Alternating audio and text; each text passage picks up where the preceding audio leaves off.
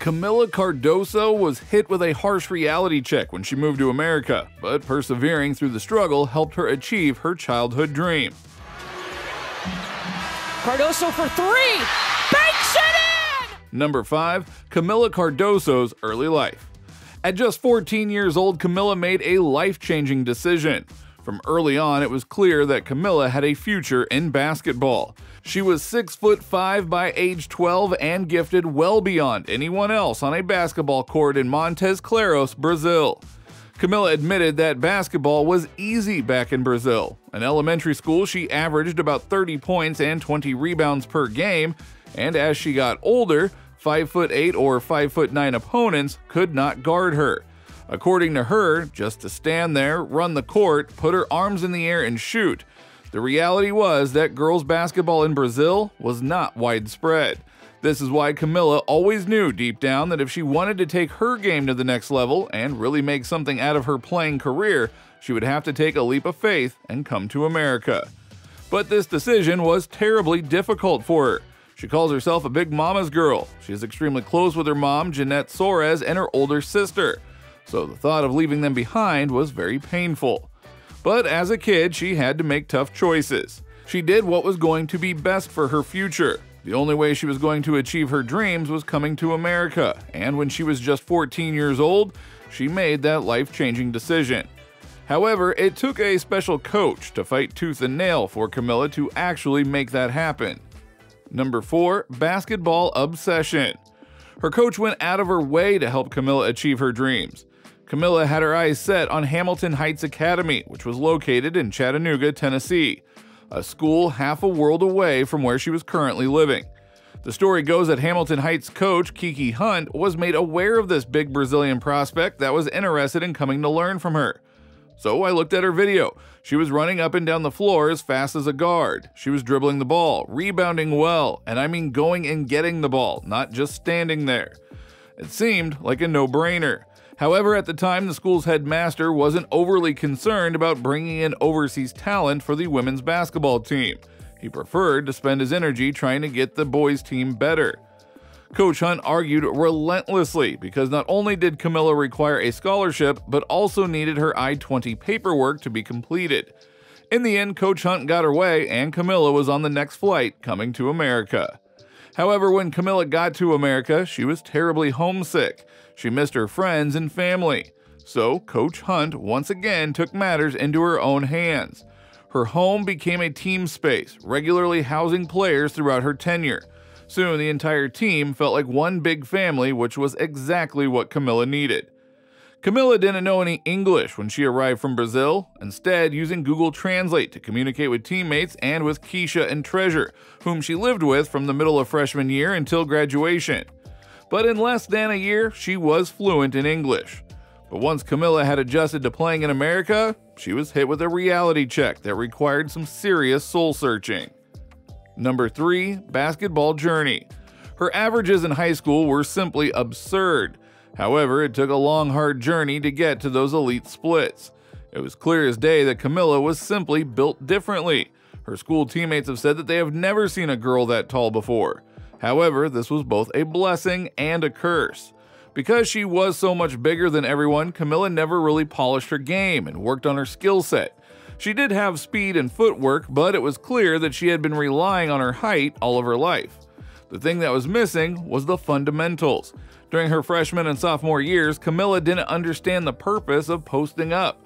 She didn't need it during games. Opponents easily pushed Kamilla off the ball because she never sat down when posting up. On defense, she just stood there, straight and tall, with her hands in the air. Now that worked before, but it wasn't working in America. Hamilton Heights strength and conditioning coach helped Kamilla improve her footwork by her final 2 seasons, creating a strong, low center of gravity that made it harder to push her off a spot. In addition to post-move drills, Kamilla also worked on mid-range shooting, defensive movement, and layups. Early on, teammates lobbed balls up to Kamilla for layups, but she would miss most of them. This was an easy way to stack up rebounds because she would simply get her own rebound and then put it back in. But clearly, this was the solution to her problems. Score 3 minutes in. Ahead to Cardoso, and she'll lay it in. And finally, Kamilla ran one drill where she had to make a layup on one end of the court and then the other, back and forth. She had to score 50 in a certain amount of time. Another included setting balls on the ground at mid-court that she had to pick up and score the layup. Over the years, drills such as those made Kamilla unstoppable. All of these practice sessions led to her averaging 24.1 points, 15.8 rebounds, and 9.2 blocks per game in her senior year. Yeah, you heard that right. 9.2 blocks a game. That is simply absurd. She was selected to play in the McDonald's All-American game and the Jordan Brand Classic, after which Kamilla would become the highest-rated recruit in Syracuse history. However, there was still another gear to her game which only unlocked after a unique trip back home. Number 2, college highlights.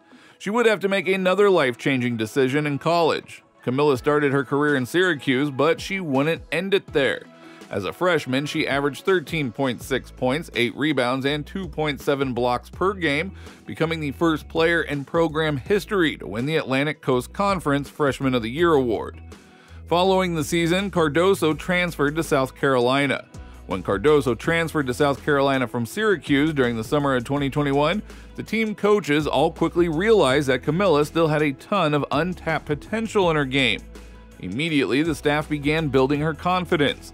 They constantly told her how good she could be and how important she was to the team. Beal turns, can't finish, Cardoso does. She's unstoppable. In practices, when she caught the ball, everyone often shouted, "Shoot it, Kamilla." The attention sometimes startled her, and she'd pass off the ball, shrugging her shoulders and sinking her head in an apology of sorts. Fred Schmiel, South Carolina's post coach, said that they wanted to make sure she understood in the moment that this is who she is and can be. It was constant reminders every single day in practice. When the off-season came, Kamilla returned home to Brazil for the first time in years. But something happened during that trip. It was like she was recharged after seeing her family. She came back to South Carolina more determined than ever. Her confidence was also through the roof. Kamilla looked to be the X factor. This turned out to be true as she averaged 15 points, 9 rebounds, and 3 blocks a game while helping her squad make deep runs in the NCAA tournaments. She also took her talents back to Brazil, where she achieved her proudest moment. Can't get it to go. Cardoso got it. Counted and the foul! Number 1, international success. She is a pioneer in Brazil. She represented Brazil at the 2021 FIBA Women's AmeriCup in Puerto Rico. She averaged 9.9 points and 8 rebounds per game, helping her team win the bronze medal. However, the following year, she won a gold medal and earned MVP honors at the 2022 South American Basketball Championship in Argentina. Then she led Brazil to a gold medal at the 2023 FIBA Women's AmeriCup in Mexico, where she was named tournament MVP and averaged 10.9 points and 8.3 rebounds per game. She recorded 20 points and 11 rebounds in a 69-58 win against the United States in the final. Talk about a sweet homecoming. She has always been a proud Brazilian, as per her Instagram, where she has nearly 160,000 followers. Her social media is full of messages to her fans back home, along with pictures of her wrapped up in the Brazilian flag, which is why she balls out every time she is representing her country, something that she had dreamt of doing since she was just a kid.